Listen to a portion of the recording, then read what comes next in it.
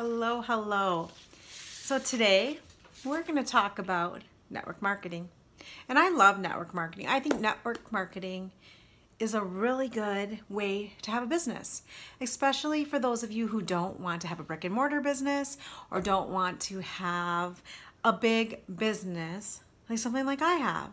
Like, it's an easy way to have your own business. And when you do network marketing, they do a lot of the work for you.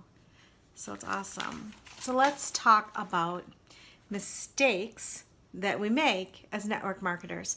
And I've done a lot of network marketing companies just because I love, honestly, the discounts, the wholesale. And I love to offer it to my clients because I own a holistic wellness studio. And a lot of the products do my clients well. And I want to offer different things to them. So yeah, I've done some of these things. So let's talk about it. Number one, not educating your clients, guys. You need to educate your clients. You can't sell a product by just posting things about a sale or about your product without actually educating them. So when I say that, I mean if you're selling a weight loss product, come and talk about your product. Talk about the ingredients in your product. Talk about what your product is doing for people. Educate people on the product and the outcome so that people ask you, what is this product? You know? So education is key. Educate, educate, educate. And that goes for any business, because if you're not teaching people why it's so important for them to get your service or get your product, why are they going to purchase it from you in the first place? So educating. Another thing I see is I see people not being authentic, okay? Not being themselves, being fake.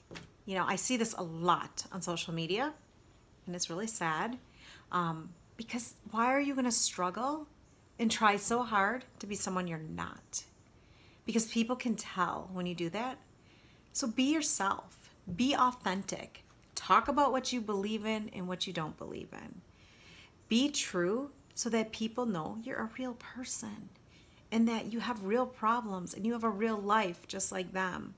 Don't always just post the fake pretty little pictures.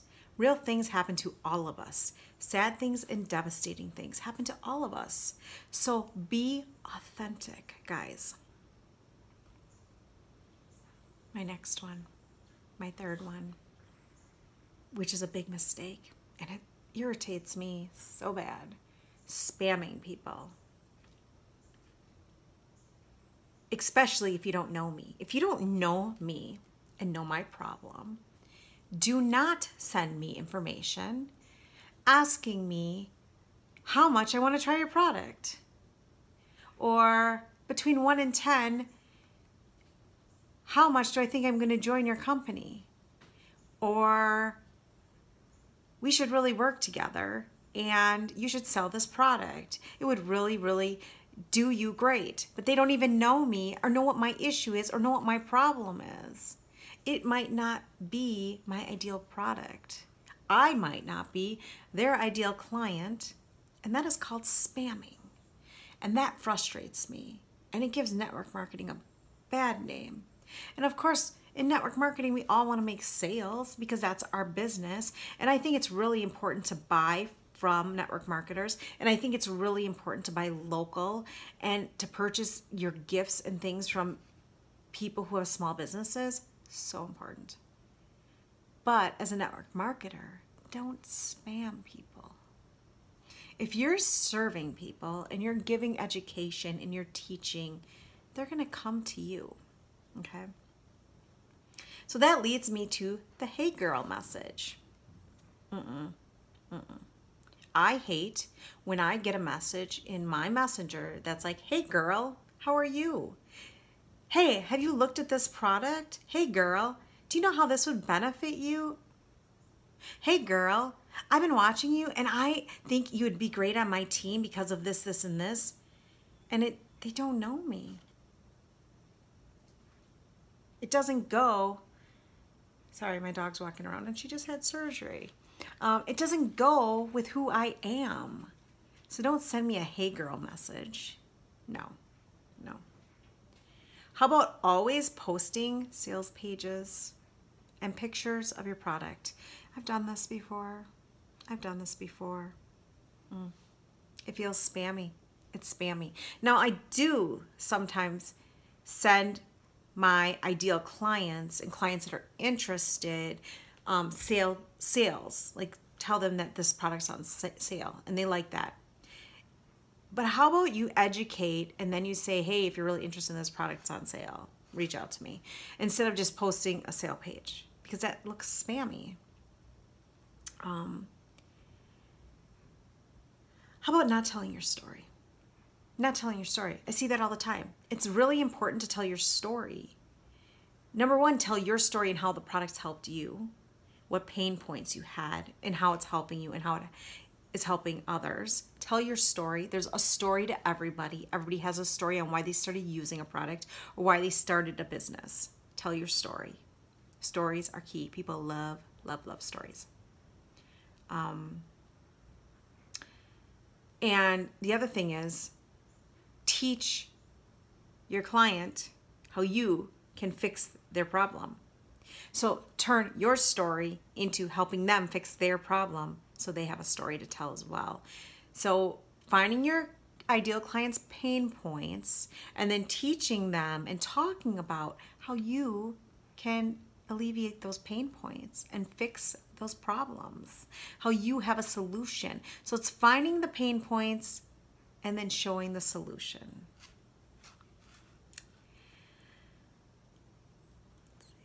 Attraction marketing. This is a good one. Attraction marketing is good. It's key. It's wonderful. It doesn't look spammy. And what is attraction marketing? It's telling your story. Really, it's telling your story. I did some attraction marketing not that long ago.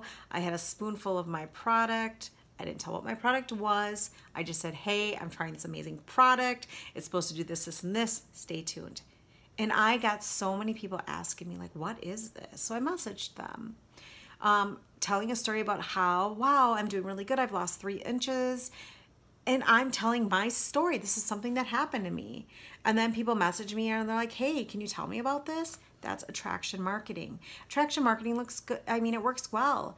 If it's a product that you use and that you genuinely believe in, attraction marketing is easy because it's something you're using and you're talking about and you're excited to share with others.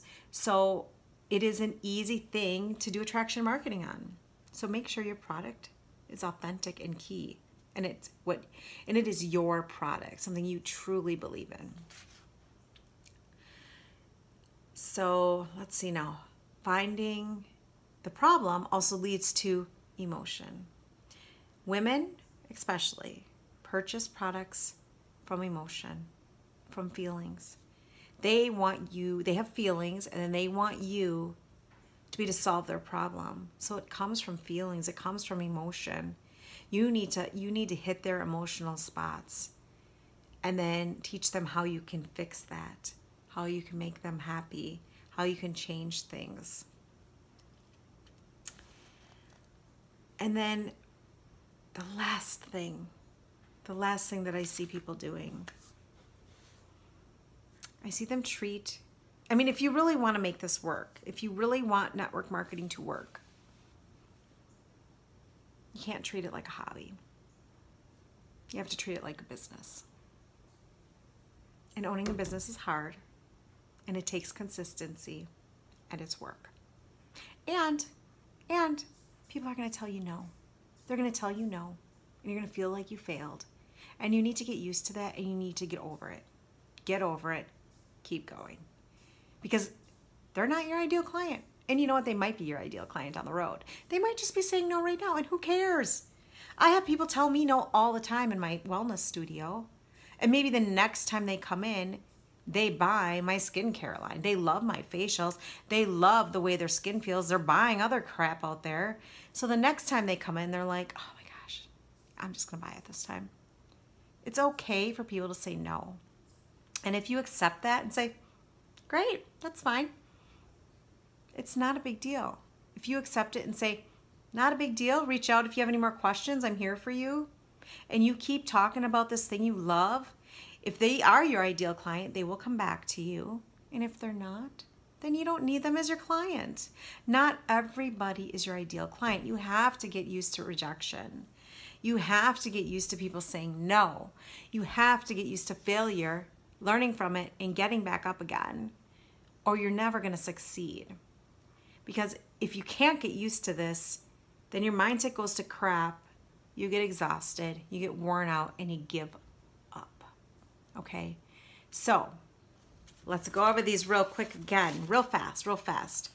Not educating your clients, not being authentic, spamming people, hey girl and people, always posting sales pages and pictures of your product, not telling your story, not using attraction marketing, not teaching your customer how you can fix their pain points, not finding their emotions and working with them, and not treating it like a business, but instead treating it like a hobby.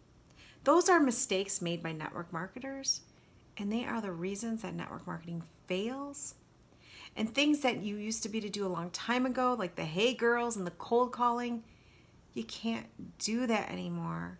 People hate it. They hate it.